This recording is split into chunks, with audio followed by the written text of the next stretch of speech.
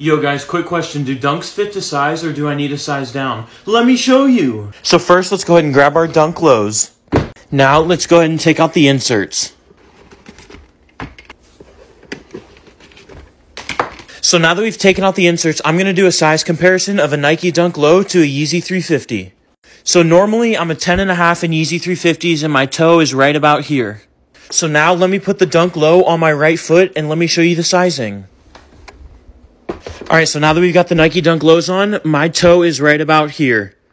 I would personally say that Nike Dunk Lows tend to run true to size, but if you like your shoes to be a little more snug, then go down a half size.